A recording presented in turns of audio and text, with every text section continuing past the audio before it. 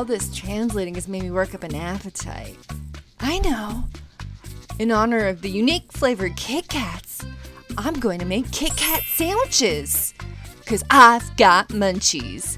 Kit Kat style. Kit Kat sandwiches. Que bueno. Let's get started. Today's ingredients for Kit Kat sandwiches are Kit Kat bars, the 2-pack, fresh strawberries, vanilla extract, granulated sugar, and whipped cream cheese. Crema. First, unwrap Kit Kat bars and set aside.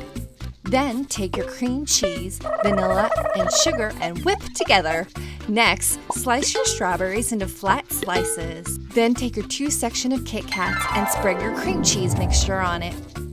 Next, top with sliced strawberries. Then, top with a Kit Kat bar. Ta-da! Kit Kat sandwiches.